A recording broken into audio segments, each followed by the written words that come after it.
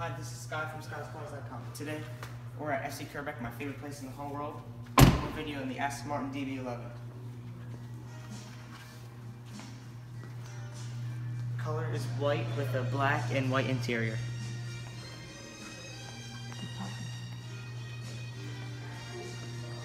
So we're going to show you around the inside. Take a few looks at this car. I love this color interior. It's two contrast colors, and there's a lot of futuristic things in it that I haven't seen before. So let me show you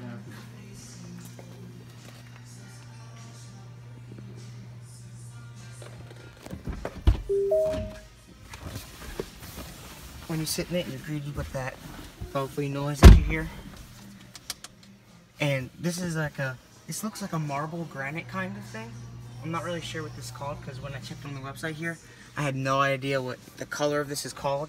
So when I came here, I just kind of eyeballed it and said I like this, so let's do it.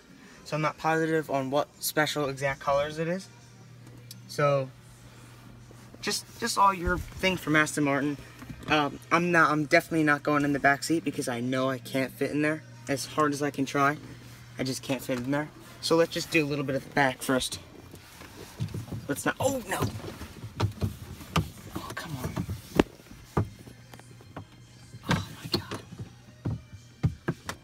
Let's not touch that anymore.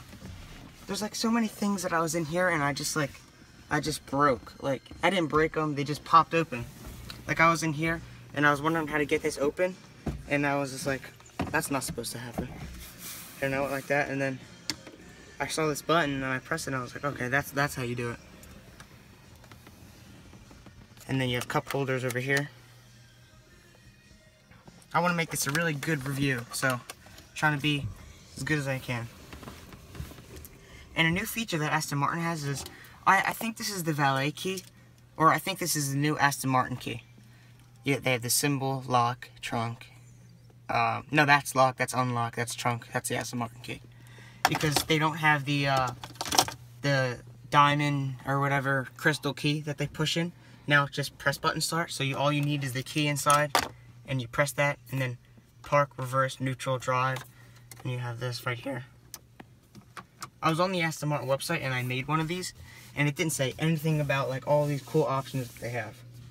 And the steering wheel is more equipped with all the things that they didn't have before. So S is sport. I think that's to lower and raise the car, possibly. And this is just to look around on. I mean, this is to look around on the screen. This is to lower and the volume and everything. Excuse me. And this is the airbag. This is the, sorry, I was reading that, the horn. I'm not going to press it because we're indoors right now. And I'm sorry I can't start it because we're indoors. So, but for the other reviews, we're going to go outside and start the car and everything. And then if you look over here, these are the seat controls for the seats. I don't think it's great that they put them here because, like, if I'm here and my leg goes over to the side and I press this button, it messes up my whole seat. It's not my favorite thing that they have in. And it's kind of small in here, although I'm not really big. I'm like 5'5", and it is pretty small. I don't think my dad would fit in here. I certainly wouldn't fit in here for long. So you kind of need to put it back. And these seats are amazing. These are like, Aston Martin never made these before. They have ventilated and heated seats with the DB11 symbol.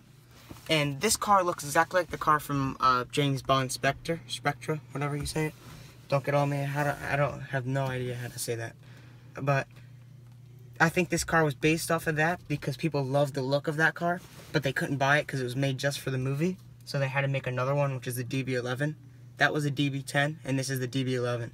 It looks really, really similar on the outside to what the car in James Bond was, but this is more. We really couldn't know how much what it was inside. This car is about $230,000. It's a good price. Probably more with the options, like I said before. I have no idea what the real everything is because this wasn't on the website. I couldn't study it. I just came here and I happened to see it. So let me show you the hood. It's actually a really, really cool feature that they have. It's like exactly like the Corvette Stingray. And you'll see why. So there's there's a button on the side, and there's a button on the side of the car that opens the hood of the car so we can see the engine. I already pressed it, so it's not going to do anything. So here we go. And this also has soft closing doors, so it shuts on its own. So the inside opens. I love the way it opens up. It's just really, really cool.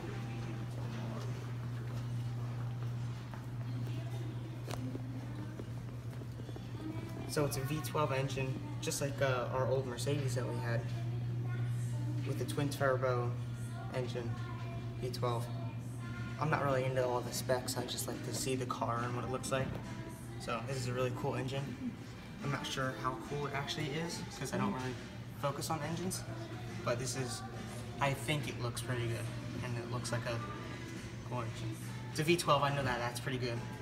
So I'm fascinated with this. I think this is awesome.